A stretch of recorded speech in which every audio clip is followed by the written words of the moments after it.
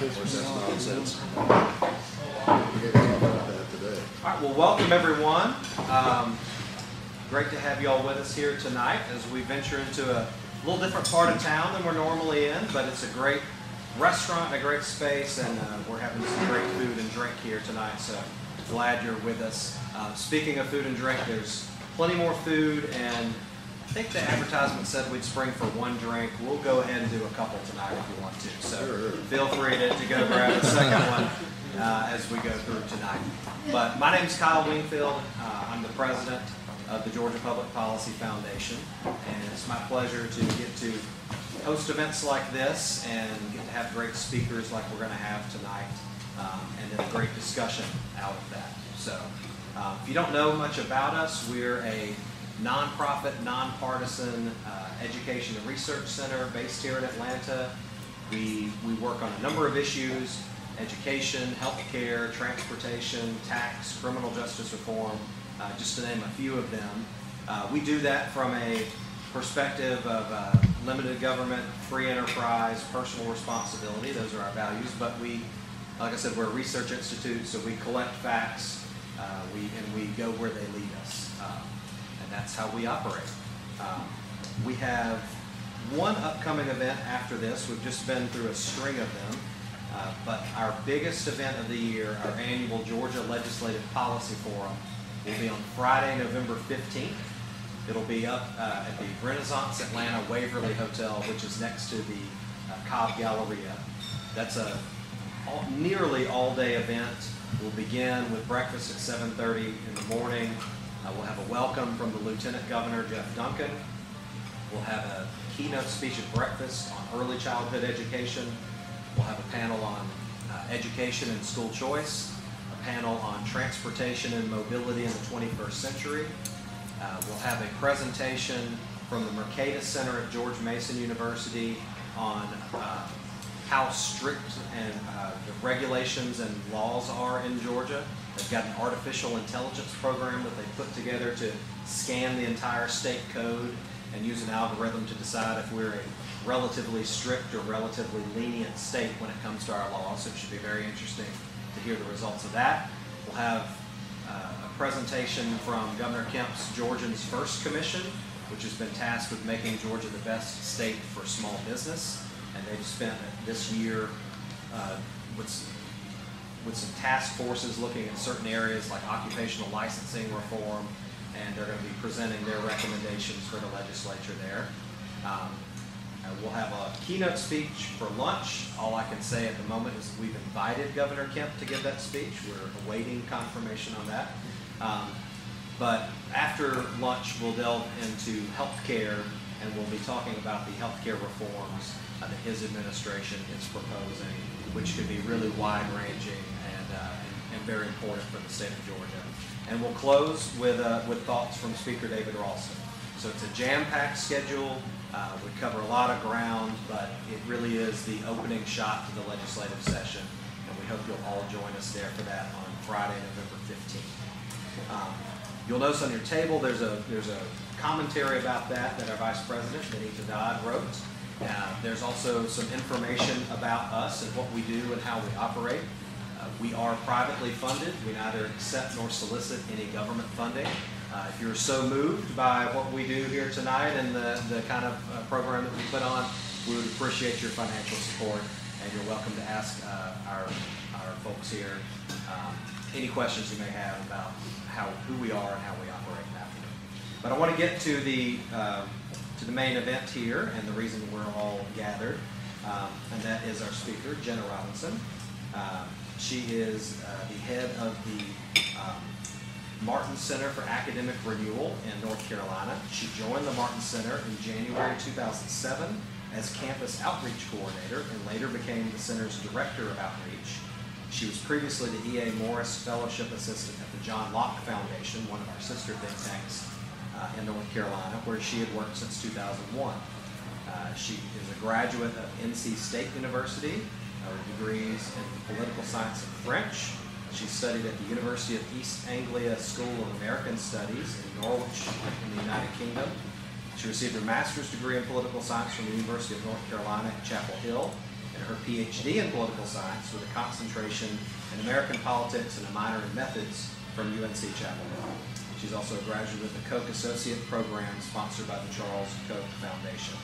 Her work has appeared in Investors Business Daily, Roll Call, Forbes, American Thinker, Human Events, the Carolina Journal, the Lincoln Tribune, the Hickory Daily Record, the Gaston Gazette, the Mountain Express, and the News and Observer in Raleigh. I think that's more newspapers than I, as a former journalist, have been published in. So that's wonderful. She's taught courses in American politics at UNC Chapel Hill, at Southeastern Baptist Theological Seminary, and Wake Technical Community College. And she's testified before Congress on the federal Pell Grant program.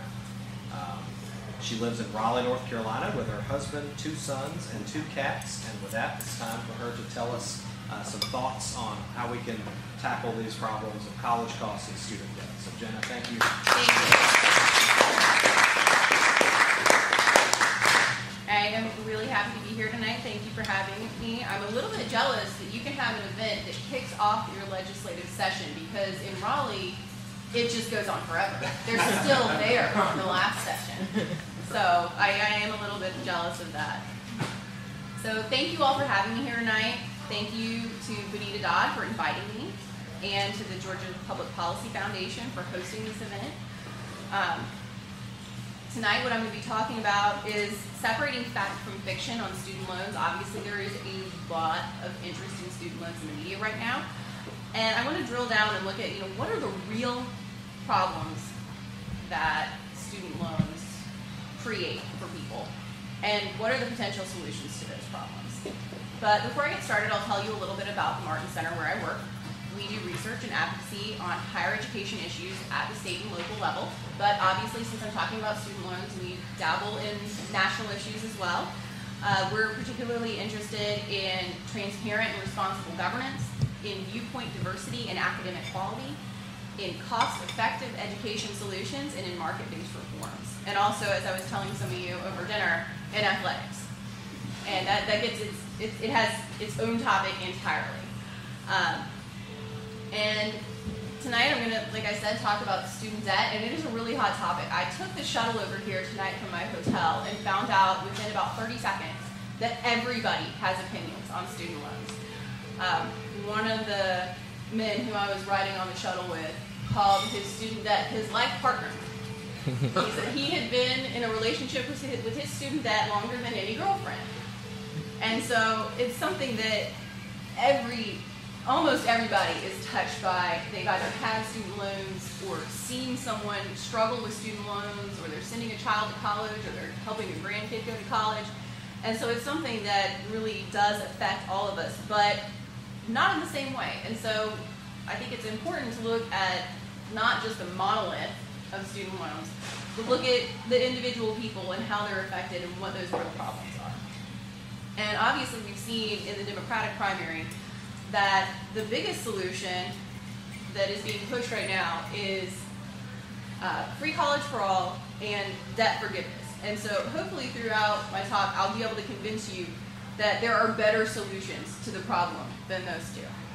So as I said, student debt affects a lot of people. 65% of college seniors who graduated from public and private nonprofit colleges in 2018 had student loan debt. So 65% of people who are going to Duke University, Georgia Tech, UGA, they had student loan debt.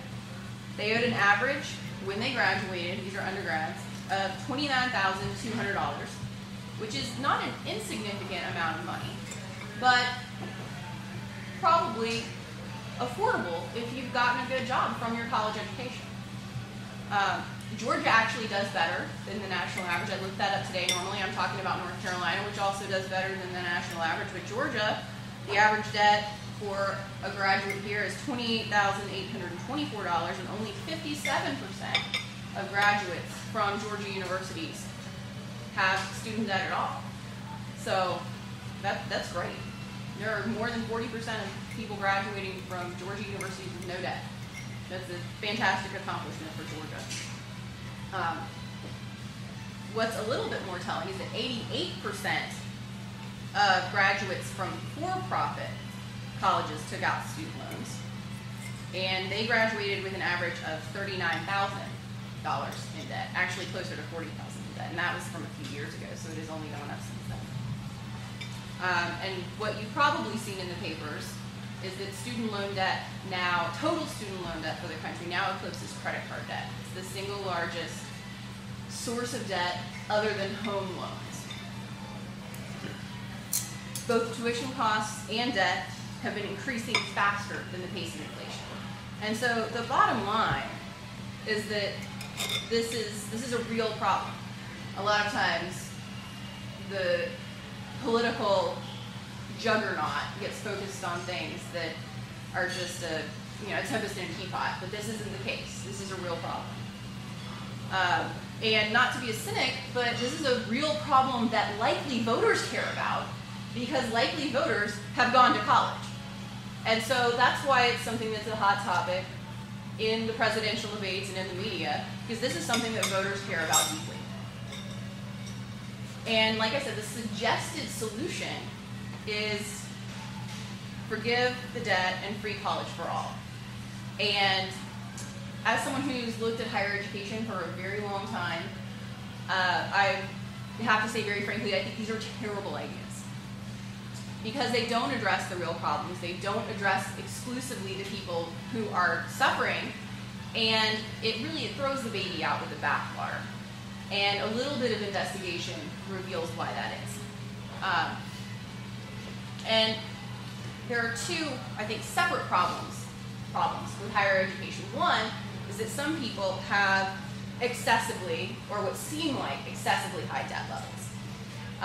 My organization ran an article a few years ago by a student named Kelly Space, and she also got national media attention. She had $200,000 in debt and a degree in sociology from Northeastern University in Boston. And she started a GoFundMe to try to pay it off. And she became, for a few months at least, kind of the poster child for the problem with excessively high levels of student debt. But the truth is that only 18% of all borrowers have more than $50,000 in debt. Having that amount of debt is not at all typical. And actually, it's not a significant problem for a different reason. And that is that higher debt levels are correlated with lucrative jobs. Lawyers, doctors, people who have gone on to graduate school and are getting jobs that easily can help them pay off their loans. And so I don't want anyone to sit around feeling bad because their oncologist had $300,000 to pay off. He will be fine. And so that debt level alone, just looking at, oh wow, we've got these people who have $200,000 in debt. Kelly Space is the exception. Most people who have $200,000 in debt did not get it from an undergraduate degree in sociology. Most of them went to grad school, law school, or medical school. And you should not waste any sympathy on them because they're doing great. The debt will be paid off quite shortly, and that's from a study that was released by the Brookings Institution, if anyone wants to go and look it up. So the bigger problem then isn't that you hear about individuals with this sky-high debt, because most of them are not in any trouble. The real problem then is inability to pay. People who are in default or who are making no headway on paying down their debt. And it's a totally separate problem because the amount of debt you have and whether you can pay it back are not usually correlated. About 8 million borrowers have given up on paying more than $137 billion in education debts. And so that is a lot. At least 1 out of every 6 people who have any federal student debt haven't made a payment on their loans for at least 9 months. And 1.1 million student borrowers defaulted for the first time in 2016. And that happens every year.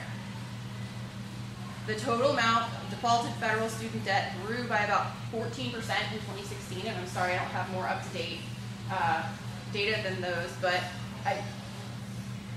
as you can imagine, the problem continues in that fashion. We haven't made progress on it. And lastly, and I think this is something a lot of people don't know, the federal government can actually garnish senior citizens' Social Security checks if they have defaulted on student loans, and they do so. The government took $171 million in Social Security payments from older Americans who had defaulted on student debt in 2015. And so, for the people who are unable to pay, this is a crisis. This is the real problem that we should be looking at. And it affects somewhere between 16 and 20% of all borrowers. And so that's why I say that forgiving all debt is throwing the baby out with the bathwater. If somewhere between 16 and 20% of borrowers are facing real hardship, then forgiving debt for everyone is not the solution we should be looking at. We should be looking at what caused this problem and how do we provide relief for the people who are unable to pay, who are facing hardship because of the debts that they've incurred. The proposal to forgive all debt is, when I look at it, it just seems like a feel-good money giveaway, and it doesn't target the people who need it the most. And it's also a Band-Aid because it doesn't stop this problem from occurring again in the future. So we have to look at why the people who cannot pay back their loans, the graduates or the students who can't pay back their loans, this 16 to 20% of people, why are they having trouble paying it back? And so one hypothesis is they borrowed too much. But as I said before, that's not usually the case. About a third of people who owe less than $5,000 in education debt default. And so people are defaulting on small amounts. 1 out of 3 people are defaulting on debt that's less than $5,000, and they're defaulting quickly within 4 years of leaving school. Whereas only 15% of people who owe more than $35,000 are defaulting. Most of the defaults are occurring on small amounts of debt. So maybe the problem is then private student loans. And sometimes that's the case. They do have higher interest rates. But the majority of people do not take out private student loans. They're taking out loans from the government. They're taking out federal student loans. Another hypothesis is that students are getting degrees that are not paying back their effort. They're not paying for the money that was put in. And there's definitely a kernel of truth to this. The 3 biggest single sources of defaults in the U.S. are the University of Phoenix, ITT Technical Institute, and Kaplan University. And I don't believe that that's just because they are for-profit institutions. I believe it's because they are open enrollment institutions. And they don't care whether you are likely to succeed. They don't look at your grades in high school. They don't look at your ability to pay back your debt. They don't look at your SAT score. They don't make you write an essay. In other words, they have no idea if you are actually a good fit for higher education, whether you're likely to benefit from the courses you're taking at all. And they aren't the only ones that treat students this way, that provide an open door not only to their courses, but also to bucket loads of debt down the line. But the last hypothesis I want to share is that failure to pay back student loans and default are related to students who have failed to graduate. 63% of borrowers in default have no degree, and 25% only have a certificate. This is by far the single biggest reason that people default on debt, is that they go to a college and university and they don't make it out with anything to show for it. They go for maybe 1, maybe 2 years, they take a few courses, and the university, all they cared about was getting the student through the doors. They didn't follow up to see if that student was going to succeed, and they didn't put in the necessary work in the beginning to find out if it was the kind of student who was going to succeed. And so if I have to point my finger at the biggest culprit in the student loan dilemma, which I think is what this event is called tonight, it's colleges and universities themselves. They have, by extending federal money to everyone and not following up and not following through and not caring, created this problem. And yet, so far, they have seen no repercussions. Students still flock to universities. A lot of them don't look before they choose where they're going to go to see how many students actually graduate from this school that I'm going to. Do students actually get jobs when they leave this university I've chosen? Do they get jobs in their chosen major? Or are they working in retail? What's the default rate like at this university that I'm about to go to? And all of that information is publicly available and students could find out, but students are 18. And so we can't always rely on students to make that best informed decision. I wish they would, because I think a lot of them would choose differently than they do now. But what they would really find out is that, gosh, colleges are raking in a lot of money, and they're not fulfilling their promises to students. And so I think that any solution we talk about has to address this problem and has to point the finger at universities that are benefiting from the student loan crisis. They're not on the hook for this money. Individual students are on the hook for the money, or the taxpayers are on the hook for the money. The universities themselves have already gotten the tuition money from students. They've already gotten Pell Grant money from the federal government. And they don't have to pay it back.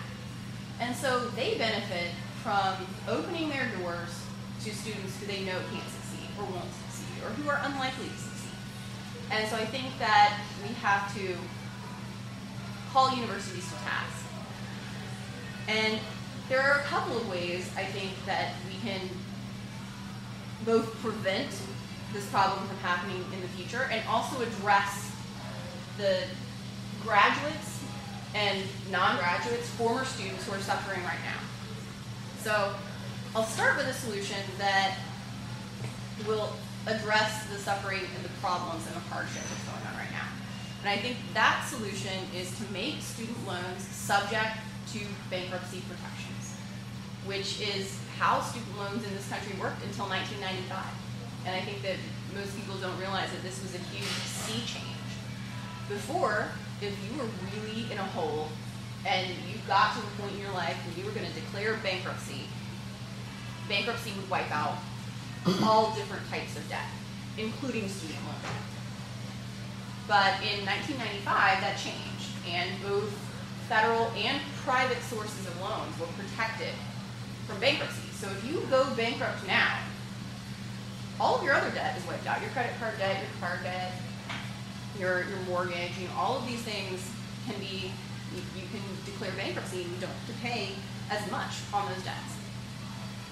But you still have to pay your student loan. It really is your life partner. It's not going anywhere, even if you declare bankruptcy. I do think that that would have to be accompanied by a suitable waiting period.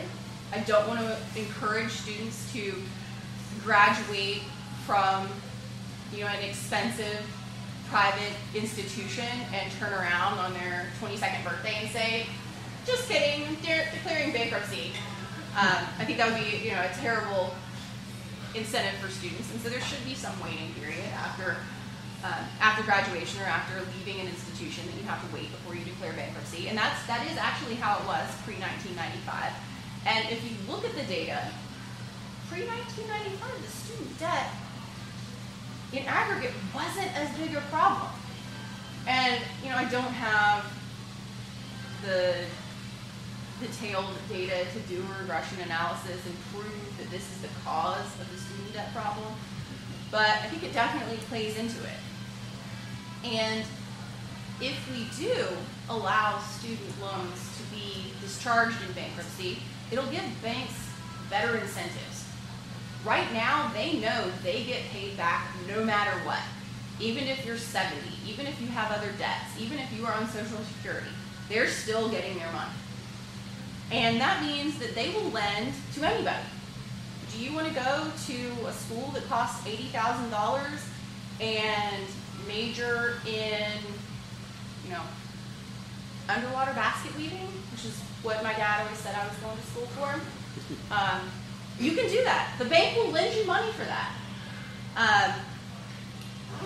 But if they have better incentives, they'll be less likely to make loans to vulnerable 18-year-olds who maybe should be making better decisions. So that's my cure for the people who are having a hardship right now. But we also want to prevent this from happening in the future. We don't want to continue with 20% of all borrowers for all time going into bankruptcy. That's not a permanent solution. It puts incentives in the right place, but what we really need to do is prevent this from happening in the future. One thing I would suggest is to end Parent Plus loans. And so these are loans that after an undergraduate student has borrowed his or her limit from the federal government will lend money to a parent to supplement. And so after the 18-year-old has given his $35,000, $40,000 of federal money to his institution of choice, then mom and dad borrow more from the federal government and are on the hook for more.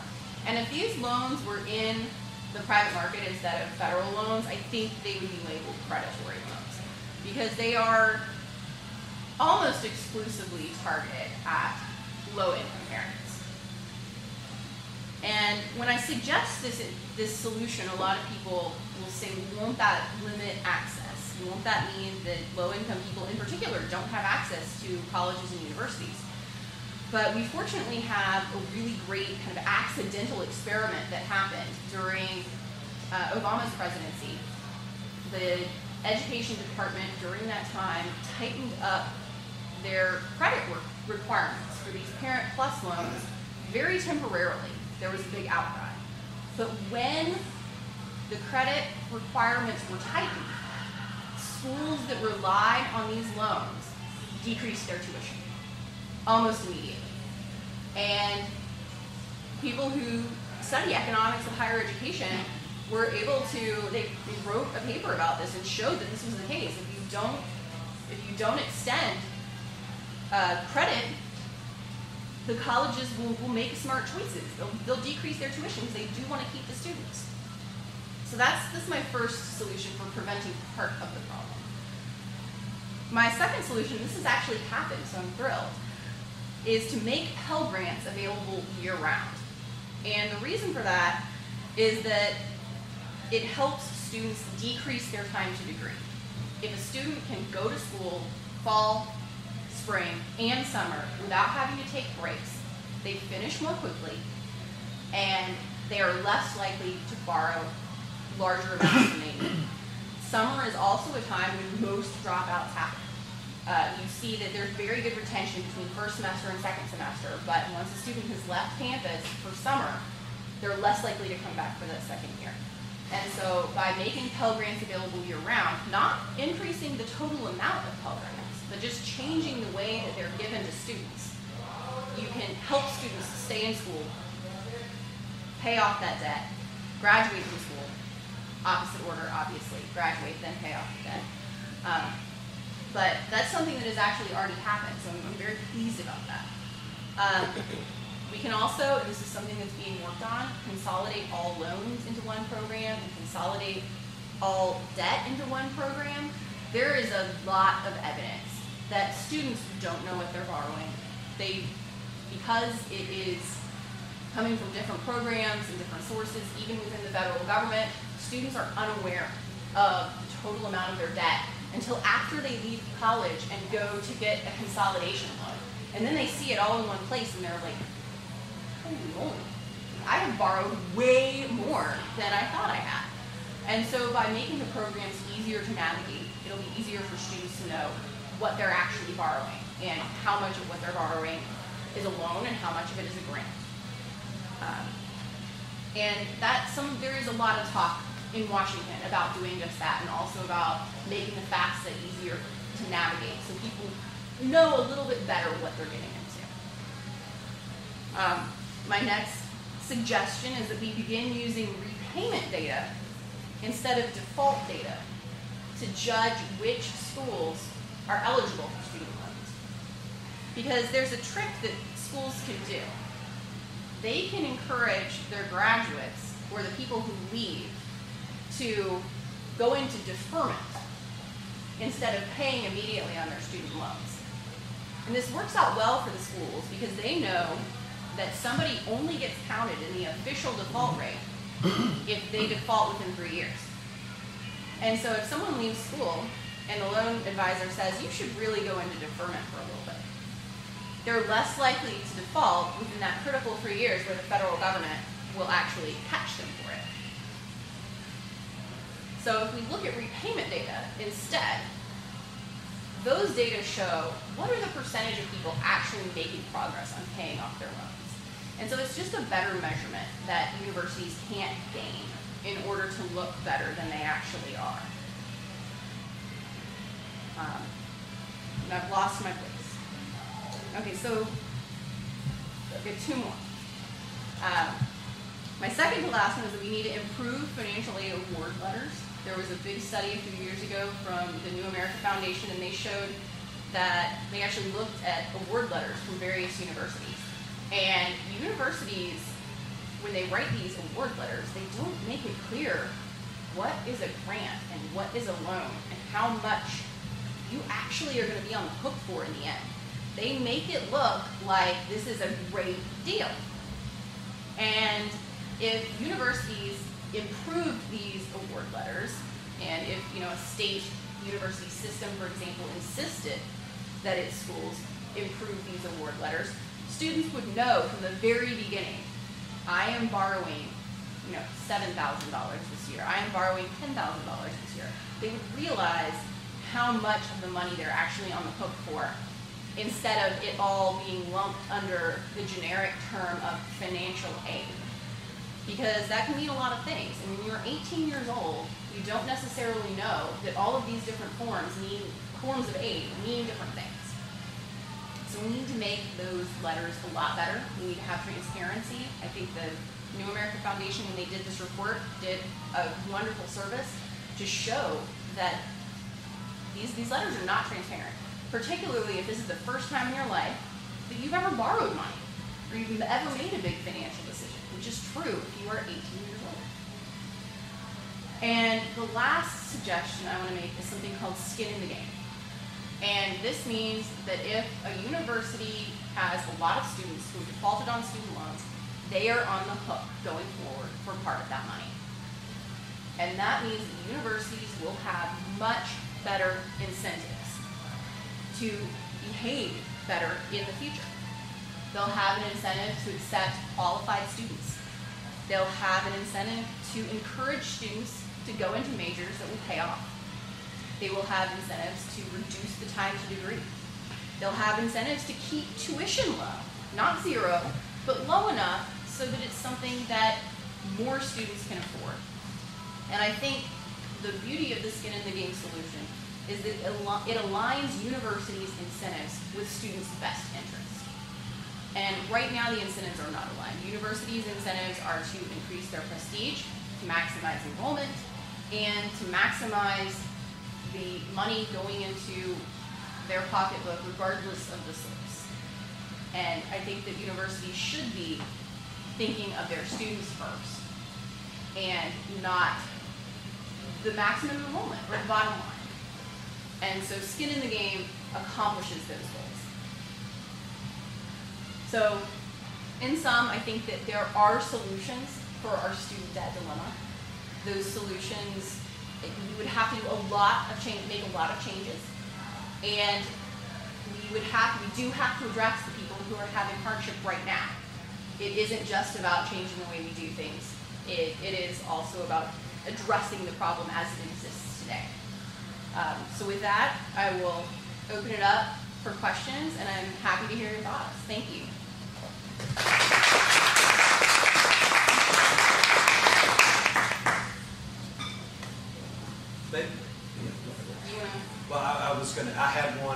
people were still formulating their thoughts. But go ahead. Yes. Quick question about the comment you made. 1995 made a change, and I'm just curious. A lot of the for-profit colleges that exist today, I didn't know they even existed back in the 90s. Was there a correlation, or is there a correlation between changing of policy that led to more for-profit colleges coming into being? You know, that very well could be. I have not actually looked into when did most for-profit colleges start to really ramp up enrollment. You know, I know a lot of them kind of been around for a long time. ITT Tech, I remember watching commercials for that back in the 80s. So I do think they've certainly grown a lot. The University of Phoenix has grown exponentially. But I don't know if anyone has done the research to find out, you know, is 1995 an inflection point on that? I wouldn't be surprised, but I haven't seen the data. A similar question, I mean, you talked about the change since those bankruptcy protections changed. And obviously things have taken off in terms of the number of people in trouble. Were there other structural changes along the way that you would point to, or did they all sort of unfold from that one change over time? There have been big structural changes going all the way back to the 70s, because obviously before the 70s we didn't have loans at all. And before the GI Bill, everybody just paid for college out of their own pockets. But also before the GI Bill, the only people who went to college were people who were independently wealthy. And everyone, for, you know, politicians, individuals, voters in this country have decided access is important. And so we do want to make sure that there's access. We don't want to go back to pre-GI Bill days. But we have to change something. And I think that really the best change is to go back to the pre-1995. I think that was a good equilibrium. Yes. I got several questions, but I'll start with an easy one. Okay. Scholarships. I've really not studied the issue, but I've heard through the years that most of that money goes unused. You know, and most scholarships, and this is anecdotal, I'm sure, from what I think, is targeted toward the high-end GPA, you know, like 4.0s and 4.21s and all that. There are a few scholarships that, you know, have different criteria where, whatever. Now maybe the Pell Grant's supposed to offset that for those of us that aren't, you know, Rhodes Scholars. But is there a way to look at the money that's in, and it has to be a lot of money that's not used in helping those that are in debt? That's my first question. Right. There is a lot of scholarship money that goes unused because, as you said, it does target very narrowly, and it isn't always just GPA. Sometimes it's, you know, someone who wants to go into a particular field who's from a particular city, and it's just something that's hard to find. I don't think that it could, you know, because it goes unused maybe 1 year, but then it's used the next year. I don't think that it could be a permanent solution to the huge amounts of debt. But I think you're onto something. There's a bucket of money out there that isn't being used and could be used better. Yes, you mentioned the last solution for the colleges and the universities. Skin in the game, yeah. Have their skin in the game as like a part or parcel of the debt. So do you have any ideas about how much that part is? Or? You know, I don't know that there's a magic number. It would have to be enough that universities care. And some universities, you know, they've got loads of money. Are they really going to care? But it does have to strike a balance. It has to be enough that universities care, but not so much that every school changes their standards and we're only going to let in students who get a 4 or 5. I mean, we don't want to go that far. And there have been bills in Washington. They're not going anywhere right now because some of the bills sponsors are running for president, and so they're kind of going off on other tangents right now. But I think it would be, I think we would still put students on the hook for enough of their debt to make them care. You don't want students to not care whether they pay back their loans or not. You do still want them to have, you want students to have skin in the game as well. I mean, maybe 20% for universities might be a reasonable amount, but I don't think there's a magic number. So there's some people, most of them running for president, who want to have just total forgiveness of all student debt. Having grown up in rural Georgia, I think that there may be some more purposeful means of having forgiveness of debt, provided you provide some service that's in high need, high demand. Have you done any research around, what are the good ways to have debt forgiven in order to add value to communities? You mean having student debt forgiven? Correct. So there are existing debt forgiveness programs for people who go into particular fields, mostly nonprofit fields and government service. But because of the way federal grants and the former FFEL, so FFEL was a former grant program, and then it changed into direct, which is a really silly, wonky distinction to make. But because of the changes that the federal government made, they haven't been able to see how those programs would actually work. Because what happened is that a bunch of people who thought they were going to have their debt forgiven didn't actually get it forgiven. And that means that we don't know, really, how well it would have worked or how well it would work. Because it's really impossible to track what's going on and all of the ways it should have played out. It certainly is an idea that has been, it's been floated, it's been put into practice really, really poorly. And I think it would be a matter of, is there any kind of consensus nationally about what are the kind of things we collectively think are, valuable enough for debt forgiveness? And obviously we're really polarized right now. There might be a lot of disagreement about whether one kind of job is worthy of debt forgiveness. So I hate to be as skeptical about politics as I am, but I don't even know if we could all agree at this point in time, who gets to be forgiven and who doesn't, if we're predicating it on some kind of valuable service. But I definitely think that just forgiving it all, regardless of anything, is a tragic waste of resources. We've got time for about 2 more questions. You've had your hand up for a long time. There's been a lot of talk about income sharing agreements. Yes. But not a lot of implementation. And so what would you take on that? Yeah, I think that any university that wants to do income share agreements should do it right now. It's a great idea, and Purdue is doing it, and I am really excited to see how that works out. I don't know what it will mean to try to do that legislatively. I think skin in the game is a lot easier to do legislatively because it's all predicated on student loans, which come from the federal government anyway, so it's just the federal government regulating something it's already doing.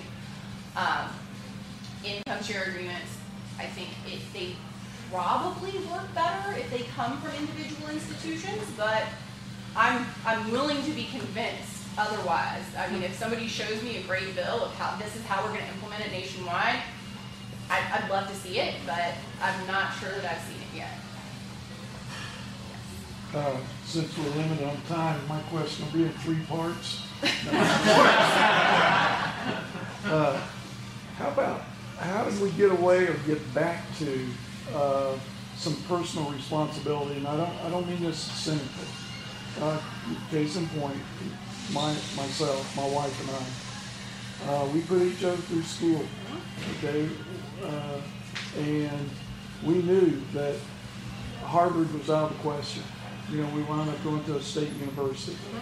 But we got a good education. She became a very good gifted language arts teacher, and I became her spouse. So, Congratulations. And we had a little bit of debt. As a matter of fact, my senior year, I took a $3,000 student loan out, and it took me a few years to pay it. But there was never a notion that I was going to default or not pay it back. So, is that it? Is that era gone where, okay, I've got to limit my choices because of my social circumstances, but yet if I go to graduate school after I improve, get a whatever, you can still rise to greatness. So whatever happened to that, or how do we get back to that? I think that there has been a little bit of awareness that people should make different choices, and I'm seeing it because the interest in community college has soared. And community college is an affordable way to start. And there has been interest not only from students to start at a community college, but there's been interest on the part of some universities and reformers to try to make sure that community colleges and universities work together so that that transfer from one to the other can be seamless, so that students can start responsibly at a place where they know their debt's going to be manageable, where they can kind of test the waters to see how college is really going to go, and then go to a university. And the reason I say that this is the new path is because even state colleges are really past the point where you can just work your way through. Tuition on top of room and board and books and fees, it's gotten too expensive to work your way through. Isn't the availability of money increasing tuition? Doesn't have that the same effect? I do believe that that's part of it.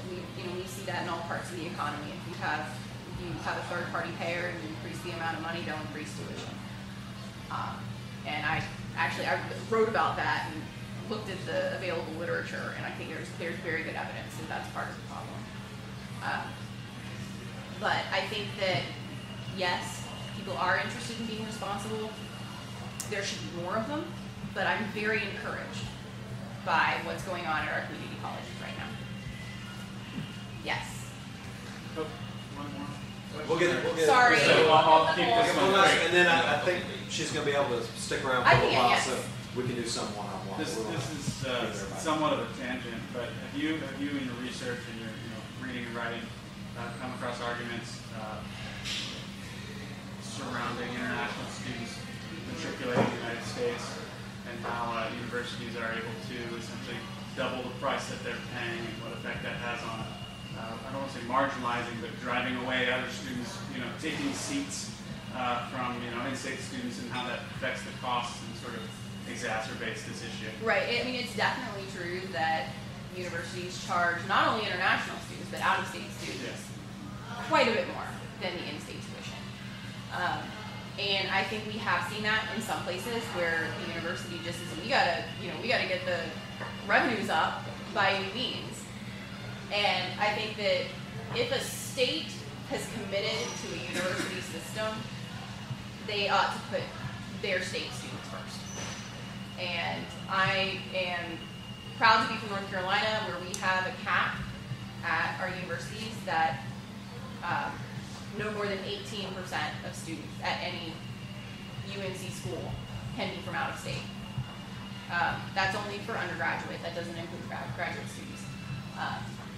But I do think that since taxpayers from that state are footing a large part of the bill, that their kids should come first. That's how the system was designed. And so I think that there should be an awareness of the people who run university systems to put their students first. But also, not every state is in the happy position that North Carolina is, that we're growing. Our population is increasing, and so we can fill those seats. And then some. My own alma mater, NC State, has 89% of North Carolina students in its undergraduate population.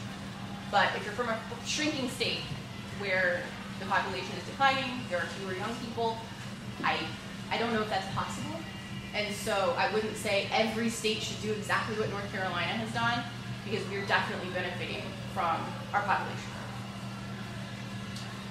Join me in thanking Jenna one more time.